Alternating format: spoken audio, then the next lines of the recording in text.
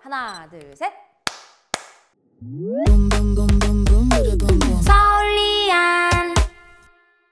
안녕하세요, 서울리안입니다. 아이폰 16 프로만으로 리뷰 영상을 만들 수 있을까요? 제가 유튜브를 하면서 가장 돈을 많이 쓰는 게 카메라와 렌즈인데요. 이런 카메라와 렌즈들을 두고 진짜 아이폰 16 프로만으로 영상을 만들 수 있을까 하는 생각이 들더라고요. 리뷰 영상을 촬영하려면 아이폰을 일단 고정할 수 있어야겠죠. 아이폰 15 프로부터 사용했던 프리웰 제품에 아이폰 16 프로용 케이스만 추가해서 사용했습니다. 렛츠를 풀러서 아이폰을 그냥 밀어 넣듯이 넣는 구조인데요. 이 케이스를 매일 사용할 사람은 없잖아요. 촬영이 필요할 때만 빠르게 장착하고 분리하고 그렇게 사용하기에 좋았습니다. 케이스 사이드 쪽에 콜드슈 마운트도 많고 4분의 1인치 나사홀도 많아서 삼각대에 고정하거나 추가 액세서리를 달 때도 편하게 쓸 수 있었어요. 그리고 핸드헬드 촬영을 위한 그립도 별도의 툴 없이 간단히 케이스에 탈부착할 수 있고요. 방향도 자유자재로 바꿀 수 있습니다. 더 좋은 건 이 그립이 한쪽은 셀피 스틱처럼 늘어나게 되어 있고 다른 한쪽은 미니 삼각대 다리 역할을 할 수가 있어요. 지금 저를 촬영하고 있는 카메라는 물론이고 인서트를 촬영하기 위한 부강 카메라까지도 아이폰으로 바꿔서 사용을 해봤는데요. 이 리그 덕분에 손쉽게 기존 맨프로트 플레이트를 이용해서 고정했습니다. 야외 촬영 중에는 원래 제가 사용하는 미러리스에서 쓰는 것처럼 ND 필터도 사용을 했어요.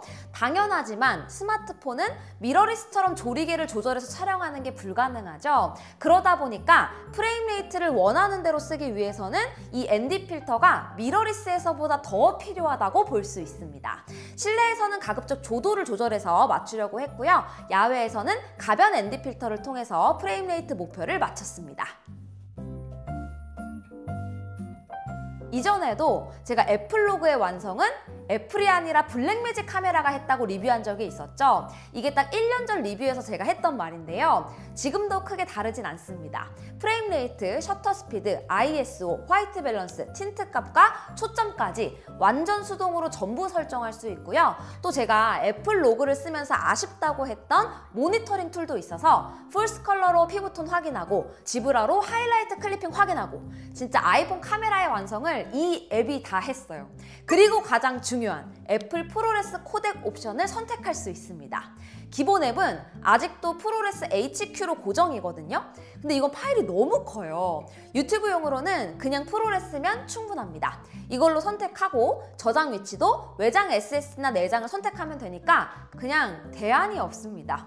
결정적으로 제가 컬러그레이딩 수업 들으면서 정말 매시간 지겹게 들었던 말이 제발 로그에서 노출 판단은 하지 마라 라는 것인데요. 아이폰은 모니터링 럿을 넣을 수가 없거든요. 블랙매직 카메라 앱에서 럿을 직접 넣었다 뺐다 보면서 대략적인 아웃풋의 이미지를 그리면서 촬영하고 있습니다. 아이폰 애플 로그 영상 촬영은 그냥 이걸로 해야 돼요. 아이폰으로 촬영했으니까 모든 영상의 컬러 그레이딩도 아이패드 프로를 이용해서 해봤습니다. 리뷰도 별도로 준비 중인데요. M4 아이패드 프로와 함께 블랙매직 디자인 마이크로 컬러 패널을 함께 사용 중이에요.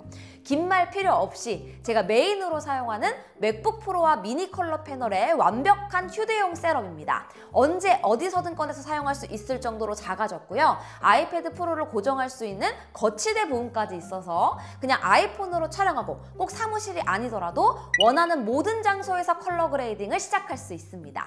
이전의 마이크로 컬러 패널은 미니 패널의 기능을 축소한 형태였거든요. 그런데 이번에 새로 나온 마이크로 컬러 패널은 오히려 기능들을 더 많이 배치하고 단축키로 더 많은 기능을 사용할 수 있게 되면서 컬러 그레이딩을 하는 과정에서 불편한 점 하나 없이 패널의 편리함만을 휴대성 좋게 사용할 수 있습니다. 제가 마이크로 컬러 패널의 리뷰는 단독으로 준비 중이니까요. 그때 다시 한번 소개하도록 할게요. 아이폰으로 촬영한 클립에 대한 평가를 하려고 하는데요. 지금까지 보신 이 영상의 모든 클립들은 단 한 컷도 빼지 않고 전부 아이폰 16 프로와 16 프로 맥스로 촬영한 영상입니다. 그동안 저는 유튜브 영상을 제작하면서 단 한 번도 스마트폰으로 촬영한 영상을 메인으로 내보내본 적이 없어요. 만약 여러분들이 영상을 보면서 그동안의 영상과 딱히 이질감 없이 보고 있었다면 이미 그것만으로도 이미지 퀄리티에 대한 평가가 될 수 있지 않을까 싶은데요. 여기에 제 생각을 조금만 더 이야기해 볼게요. 일단 나레이션 컷. 피사체가 저를 제외하고는 없죠. 인물의 광량은 충분하지만 배경은 또 컬러 조명의 색을 충분히 내기 위해서 밝기를 낮춰야 되는 셋업입니다. 피사체인 저의 머리카락과 배경과의 경계면과 같은 디테일이 생각보다 더 좋았고요. 조도 차이가 꽤 나는 셋업인데 화면 전체를 안정감 있게 표현하고 있습니다.